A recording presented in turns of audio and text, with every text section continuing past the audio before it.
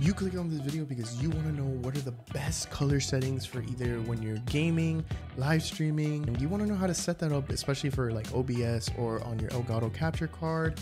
Or if you're just gaming and you want to set it up on your Nvidia graphics card, I can show you guys how to do that. It's very simple, very easy. If you want to change up the way your gameplay looks and not make it look so flat and make it look like this, and you want to turn it into this, I'm going to show you guys how to do that. Let's go through all the settings. I'm going to show you how to do it.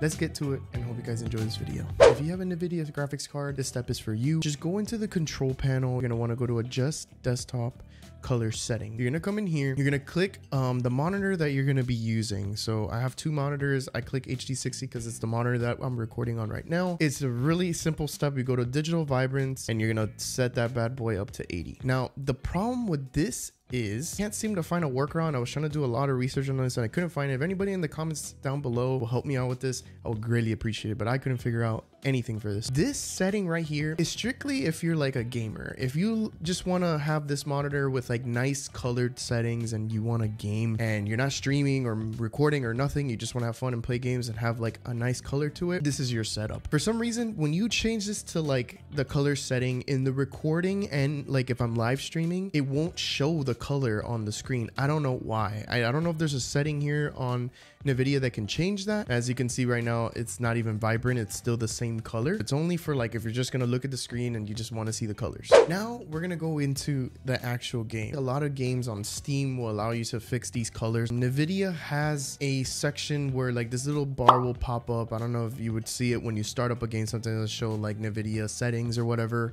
on the top right corner. Let me just get into like a setting real quick. So we're playing Genshin Impact. It's a game that I play on stream all the time. You can check me out on twitch.tv/Lobapixel. Quick little plug right there, but we're here to help you make the colors look better. So here the colors are a little flat. You can tell it's a little gray. The colors are there, but they can pop up a lot more when you're streaming. So there's a way to do that in this setting. When you see it, you'll see Alt Z and it's going to take you to the section where it says game filter, right? You can actually save them, but for the most part, sometimes it erases. So what I suggest doing is taking a picture of it for yourself and keep it on your phone, save it as a favorite. So then when it goes away, have it ready to go and you can just put the numbers in. But I'll do something even better for you. I'm going to give you all the settings. I'm going to give you these filters in my Discord. There's going to be a free download section in the description down below. If you want to download it for free, you can. I don't want to go through all the settings because it's a lot.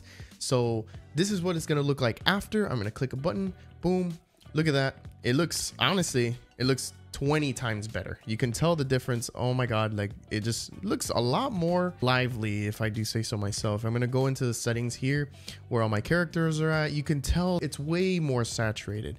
It's really, really nice and it looks cool, and a lot of people have complimented me on my stream. I don't know if you guys in the comments down below let me know if it looks better or not. The big downside to this, sometimes it can mess with the performance of your game. Sometimes you can drop frames, but from the research I've done, that's one of the cons. If you take this off, things will run a lot smoother because I guess it's not encoding so much of the colors that you're putting. Let me know what you guys think. I think it's a really cool option. Let's just say you don't have a graphics card, right? And you want to mess with the settings in your Elgato capture card. There's a really simple way to do that. You can go into the settings cogwheel on the top right here, and where it says picture, I don't like to put too much because it's going to start looking a little kind of weird. I think the saturation on 8 is like the sweet spot. You can mess with some contrast settings, but it's going to be a little bright. I leave that at 0. I don't like to mess around with that too much. I put it up to 8 for your capture card. It actually looks pretty good. Okay, so let's just say you don't have a graphics card and you don't want to mess with the settings in your capture card.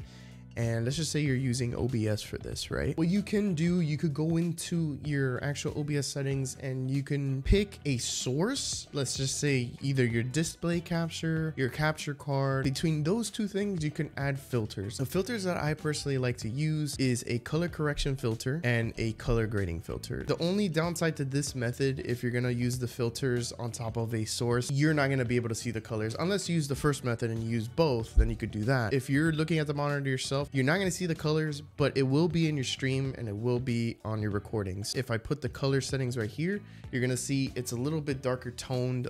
As you can see, as my background is a little bit more better. I'll do another example. This is how it looked, kind of like flat, right? And then here it is like all like nicely saturated, right? It looks a lot better. It does look cooler. The settings are not really that complicated. I'll put these filters in my free downloads link as well, just in case if you want to download them for free or just copy pasta them.